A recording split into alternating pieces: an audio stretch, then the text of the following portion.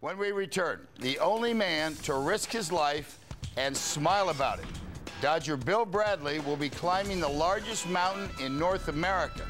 We understand he leaves tomorrow for Alaska. Bill, am I correct? You're still smiling even though you're taking on a task. If I'm not mistaken, 9 people have died while trying to climb the summit in Alaska. That was just last year, Gare. All right. Okay. Wait. Let me hit. 9 people died last year? Yeah. Can I ask it again? You know me. I love good personality. Why the hell are you laughing? Well, you got to laugh at this stuff, Gare. Otherwise, you'd be crying. You wouldn't do it. Look at this guy. He is courageous. He's a personality. His life is on the line. The next 5 minutes, he'll enjoy KRON safely. Next.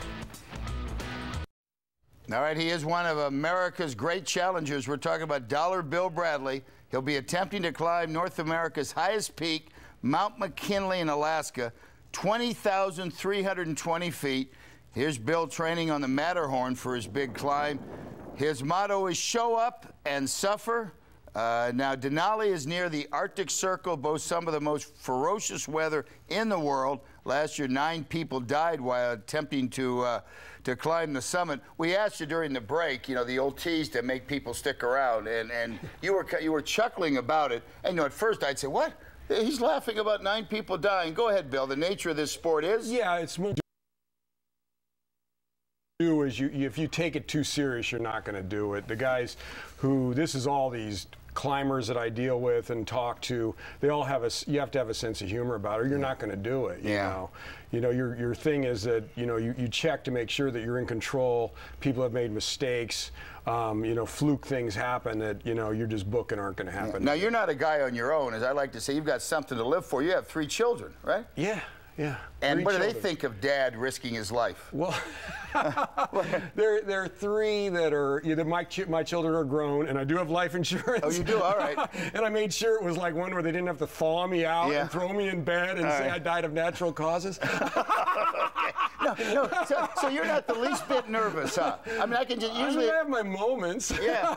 No, but that is terrific. No, hey, here's when you're training on the Matterhorn. How'd you pick the Matterhorn? Well, I had to take a course. I've done a lot of flat water running on snow, but this is where you got to be up. Is that you on your knees? Yeah, I had a 60-pound pack on my back, and my snowshoes were good for 200 pounds, so I was punching through here. And my guide who was training me, this is to go up Denali. We got hit with a. Who's shooting this, by the way? Mike, look at this. This guy, he was great.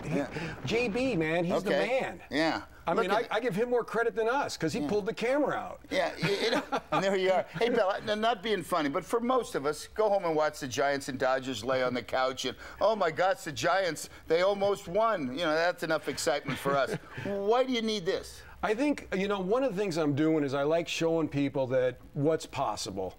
I mean, you know, I'm an average talented guy, and I'm showing what's possible. And the odds of this aren't, you know, it's like 300 to 1 of me dying if you do something stupid. Now, we look at McKinley Peak here, you know, not to be overly dramatic, but for those 9 people last year, also what's impossible, right? Yeah, but what guys do is you try and figure out why they died, and you make sure that you're not going to do the same thing. And most of it is unguided. So as soon as I found out most of the guys who die are unguided, I got a guide. Yeah, okay.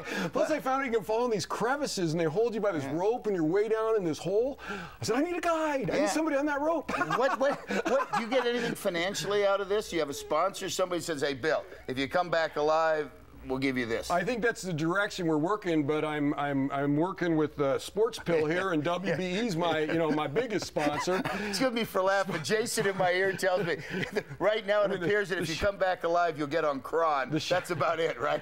No, the shower pill. This is just. Running back? Yeah. Oh, okay. Yeah, we were out there chest pumping me up for the event right here. Okay. To see you. You probably got more than Justin for it, but that's another story. All right. Hey, past events. You know, this is one of those deals. You swim, you bike, you do everything, right? That's it. I mean, this isn't just your first run at history, huh? My big, so far I've done a double Badwater, 292 miles through Death Valley, hit 135 degrees with a Mount Whitney summit. I've swam 17 miles in the English Channel, no wetsuit, no brakes, 12 hours. I've run 100 miles in Alaska pulling a 40-pound sled. And I biked across America in 16 days. It's funny because coincides with all this football injuries, right? You know, the concussions that the players are suffering. I did 3 hours today on the radio about why would you have your son play football if, you know, unless he could be a professional or maybe even earn a scholarship, just to limp around the rest of his life. You're not suggesting kids try and emulate what you do. No, I don't think so. Yeah. How old were you? I mean, you're one of these guys. Hey, I had nothing to live for when I started this. okay. No.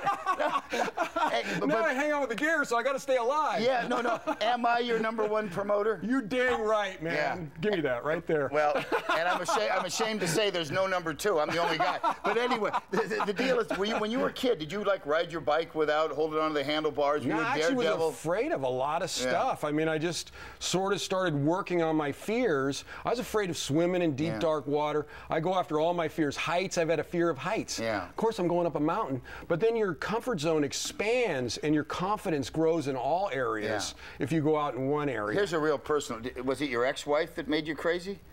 I had 2 of them. 2 of them. Did they drive you to this? Huh?